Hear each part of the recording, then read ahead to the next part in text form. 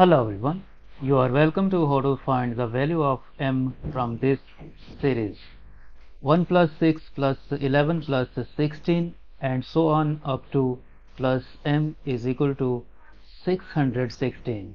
So let's start.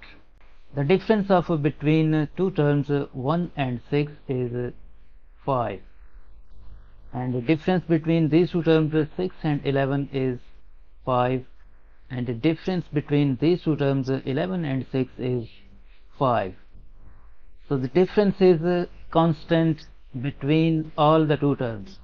So this is an AP series, and in this series this first term is called a sub 1, this second term is called a sub 2, and so on. This last term is called a sub n, and this sum is called Sn. So we have value of first term a sub 1 is equal to this 1, and we have common difference d is equal to this 5, and we have last term as a sub n is equal to m, this one, and we have sum of the numbers Sn is equal to 616. Now to find the value of m we use two formulas. The first one is the last term a sub n is equal to a sub 1 means the first term plus n minus 1 times d means common difference.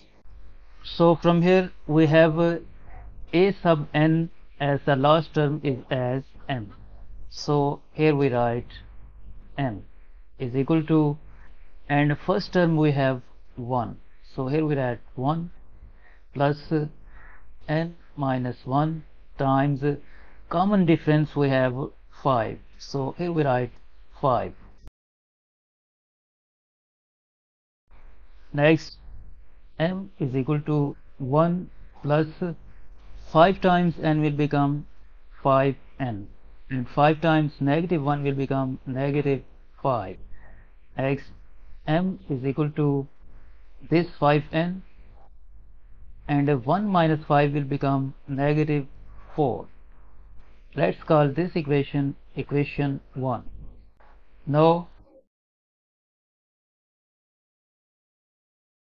Now we use the second formula, that is sum of number Sn is equal to n over 2 times 2 times a sub 1 means first term plus n minus 1 times d.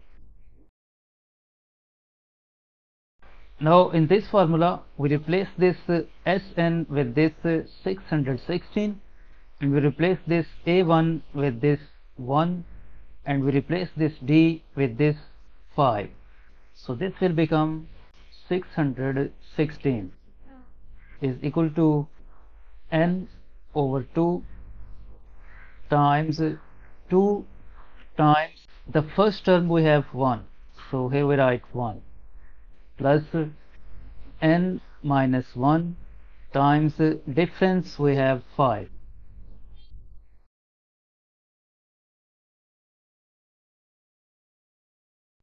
Next, 616 is equal to n over 2 times this 2 times 1 will become 2 plus 5 times n 5n, and 5 times negative 1 negative 5.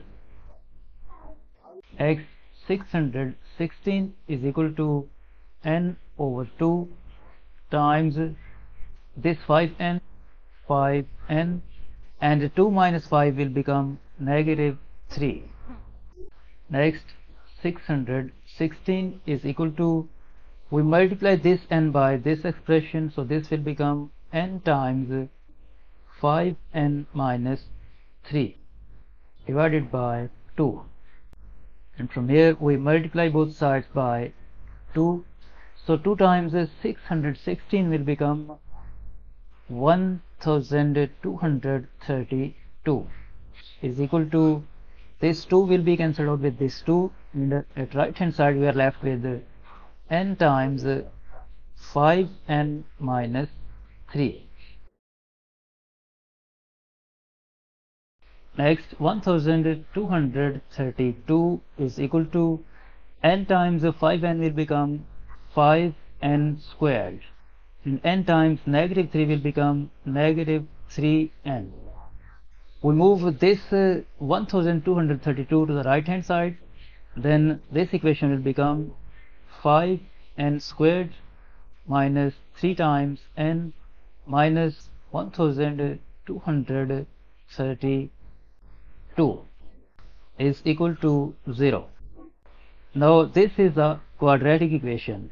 In this equation we have a is equal to 5 and b is equal to negative 3 and c is equal to negative 1232, and according to quadratic formula, n is equal to negative times negative 3 plus or minus square root of, in place of b squared we write negative 3 squared, minus 4 times, in place of a we write 5 times, in place of c we write negative 1232 divided by 2 times, in place of a we write 5. Next, n is equal to negative times negative 3 will become positive 3 plus minus square root of, this negative 3 squared will become 9. Negative 4 times 5 times negative 1232 will become plus 24,640 divided by 2 times 5, 10. Next, n is equal to 3 plus minus square root of, this 9 plus 24,640 will become 24,649 divided by 10. Next, n is equal to 3 plus minus square root of 24,649 is 157 divided by 10. It means n is equal to 3 plus 157 over 10, and n is equal to 3 minus 157 over 10. We simplify this one, this will become n is equal to 160 over 10, and from here we get the value of n is equal to 16. And if we simplify this one, this will become n is equal to negative 154 over 10. Now because this n is for number of terms, so the number of terms must be greater than 0. So this value of n, negative 154 over 10, is less than 0. So this will be rejected. We accept only this value of n, 16. To find the value of m, recall equation 1.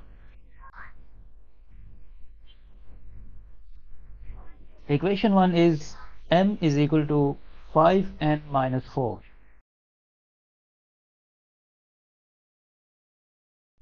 Equation 1 is m is equal to 5n minus 4. So when n is equal to 16, then this will become m is equal to 5 times 16 minus 4. Next, m is equal to 5 times 16 is 80 minus 4, and from here we get the value of m is equal to 76. So this is the required value of m. This is the final answer.